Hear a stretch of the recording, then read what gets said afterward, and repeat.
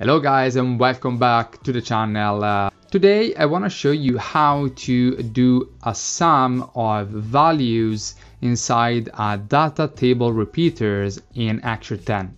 So if you're interested, as usual, subscribe to the channel, activate the bell, put a like, a comment, and that's it. Let's get started.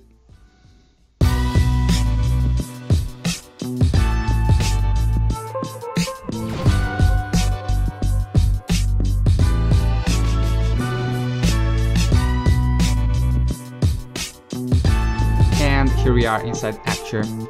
So what we have on screen is a simple table, right? And what we can see is that we have, for example, some different statuses for each payment. For example, in this case, we have pending payments, so people that didn't pay yet, and people that already paid, right? And we have some different statuses, for example, right? Pending and paid.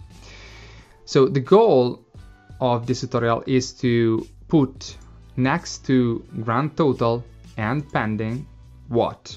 So next to grand total, we are going to put the amount of all, okay, the payments paid and pending.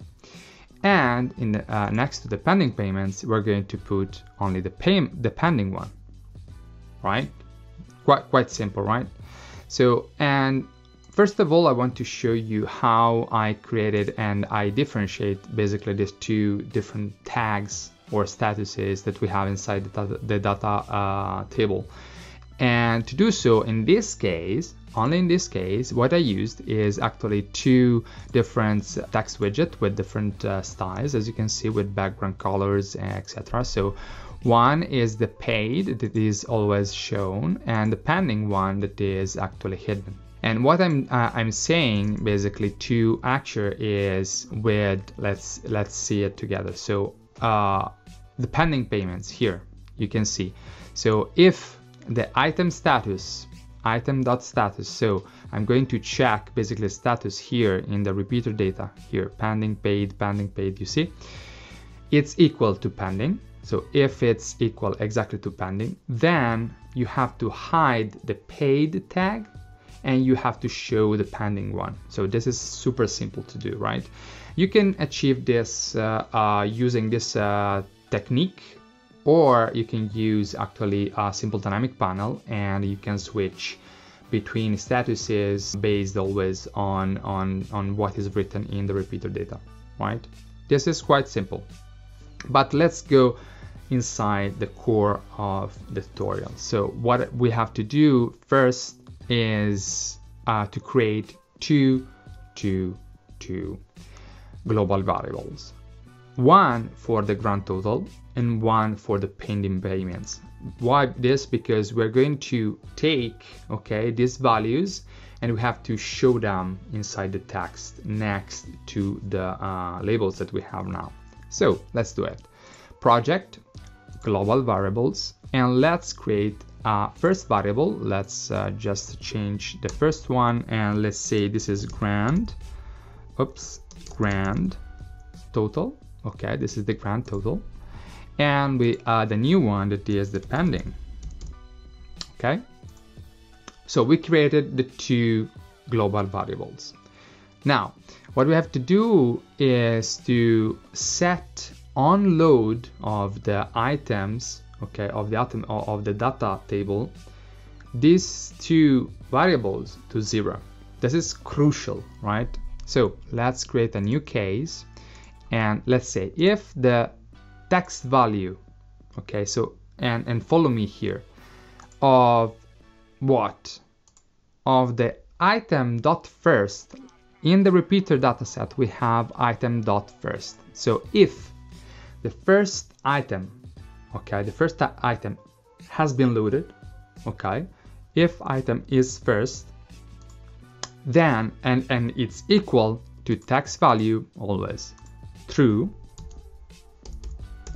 So if again the first line, the first item has been loaded, okay, then we have to put what? The variable value of grand total equal to 0, and the value of pending, same thing, to 0. Okay, we have first of all to put this on top, because this is the first thing that Axure should do when actually this data table is loaded. Otherwise it won't work.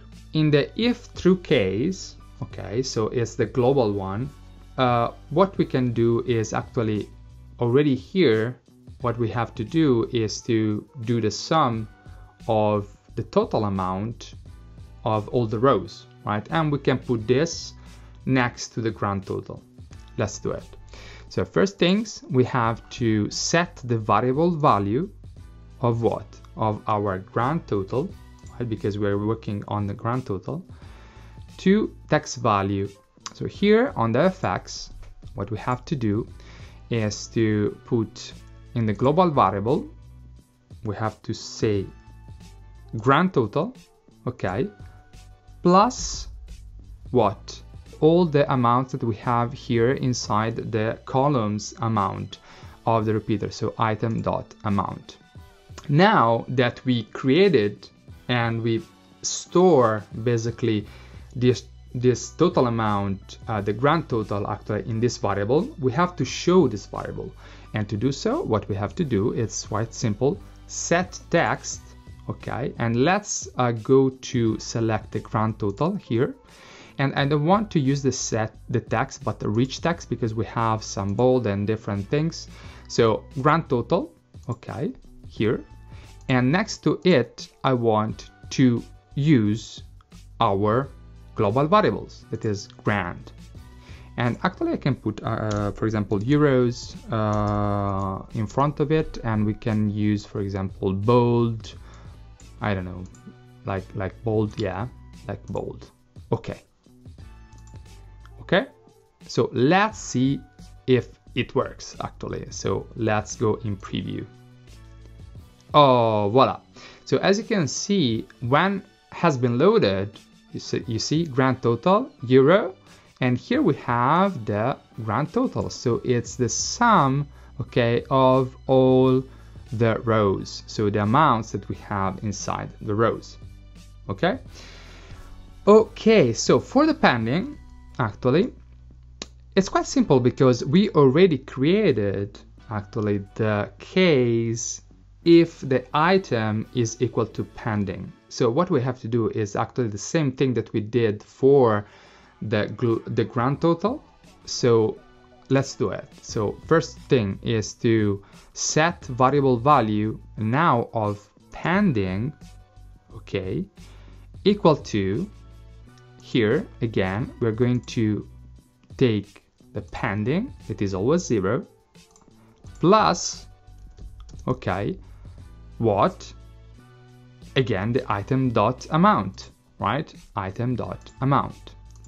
But since here again the condition is that they have to take only the amount if the tag is pending, he's going to take only that one, so only the pending one. And again, what we have to do is to set the text of the open payments, in this case, open payments or pending payments, whatever you want to call it, okay, as rich text again. And here pending payments, we're going to put the pending, because now we have, you know, our new global variable with the data inside, euros and pending. Let's do it bold, okay, okay. And let's see if it works actually. Let's go in preview, and you see, it works. And we can do some math really quickly. So pending is 6,000 plus 5,000, it's 11,000. 11,000 plus 450, so 11,450, and plus 650, wow, it's 12,100. You see? So we did actually a sum based on payment statuses. And also this video is finished. I hope you enjoyed it and you learned something new from me. As usual, what I ask you is to subscribe to the channel, activate the bell, put a like, a comment, and see you in the next video. Bye!